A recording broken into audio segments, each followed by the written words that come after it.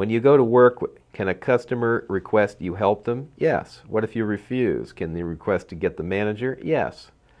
If you refuse to get the manager, then you as the employee have just made a management decision and can get yourself fired if the manager doesn't support your position.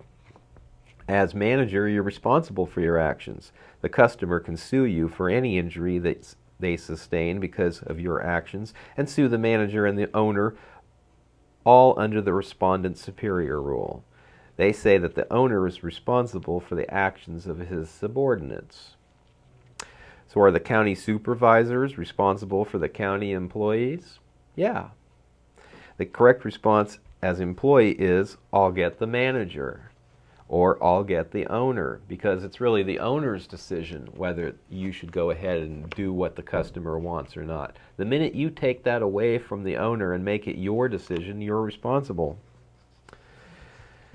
When the clerk of the court or the clerk of the recorder's office denies you your wishes without getting their supervisor, then they are taking the responsibility, which is not theirs to take, because their superior, the named county recorder or the named clerk of the court, is the responsible one. They are making a legal determination which is against the law, and they are damaging you under your Declaration of Independent Rights to, quote, life, liberty, and the pursuit of happiness. All men are created equal, and since we are all equal, by what authority can they claim you are injuring another by filing your paperwork unless it can be proved that it's fraudulent, such as a notarized deed of trust where the signature is a known forgery?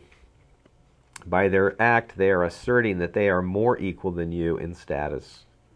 Since they are in their public servant position and not their private sovereign capacity, they are lesser in status. They are actually there to serve you.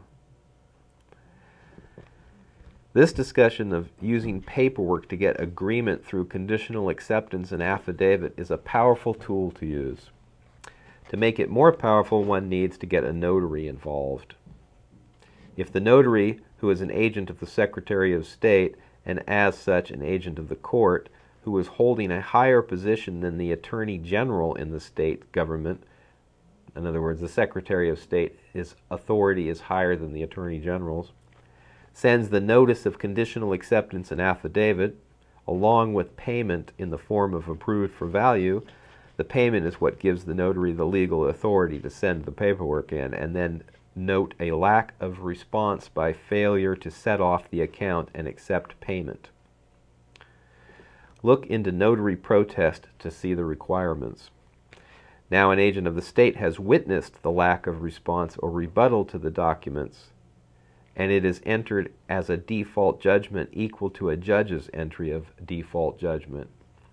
If you have to go to court and present this as evidence, it has to be admissible as public documents under the rules, federal rules of civil procedure, and the maker or notary doesn't have to testify.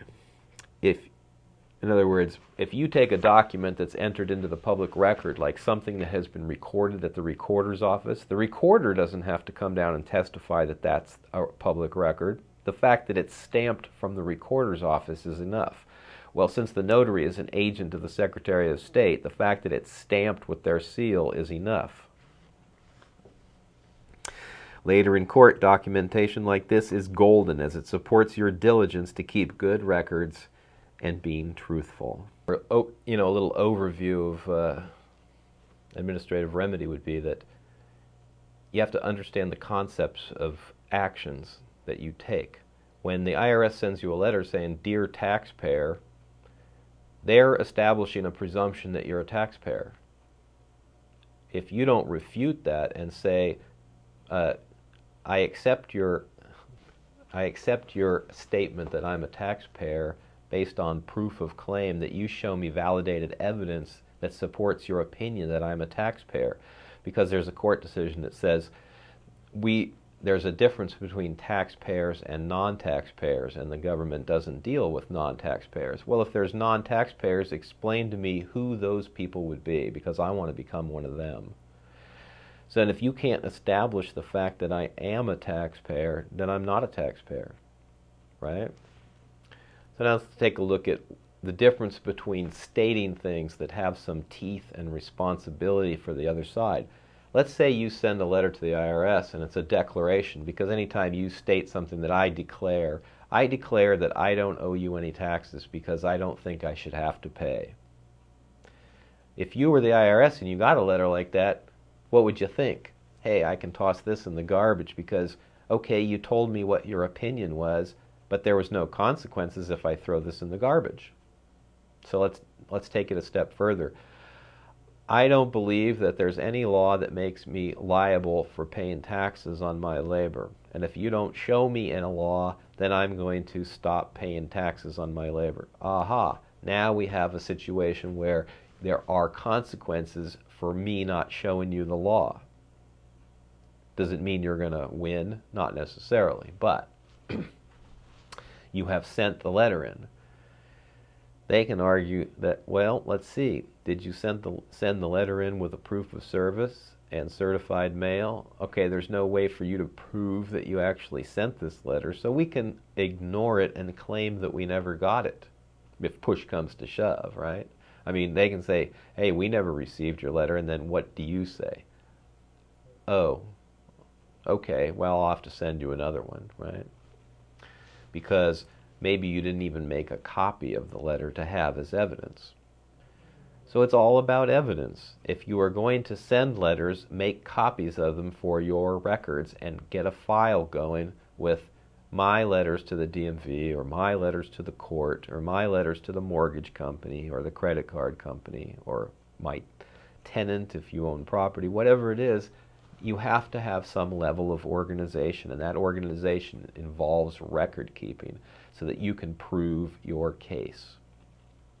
If you are involved in a lawsuit, when you sue somebody, the initial serving of documents has to be done in person. You have to hire a process server, not a party to the case. It could be a friend of yours, but somebody who will swear that they tapped so-and-so on the shoulder and handed him the documents. Even if he didn't accept them and he dropped them on the floor, you have a witness that said, I handed so-and-so the documents.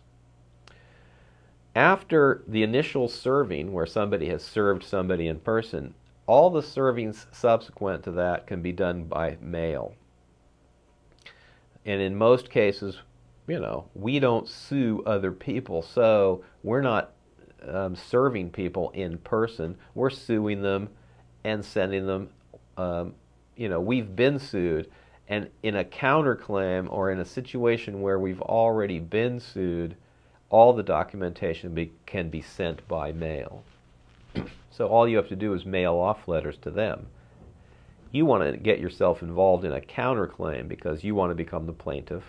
So in an administrative thing, you are going to send documentation to them and say, in the form of a counterclaim, I accept your lawsuit conditionally based on your proof of claim that you have a case against me. And I like to see some evidence that you have a case against me, some proof.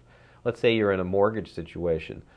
I'll accept that I owe you money based on a proof of claim that you advanced any money to me in the first place, that you engaged in a lawful contract when the deed and the promissory note were signed, that you gave me full disclosure of what was going on when the deed and the promissory note were signed, that I have a debt owed to you and you can substantiate that debt, and that based upon the fact that if I don't pay you, you will suffer a loss, and you can prove that you'll suffer a loss. So you send that off, or and that maybe that you have a copy of the original wet ink signed promissory note and deed of trust, and you send that off, and if they fail to respond, then they lose, right? Now you would send that off with a proof of service, registered mail, and you would have a notary send it off, and the notary would be allowed to send it off if you made payment, and your payment would be approved for value. Approved for value is a whole nother discussion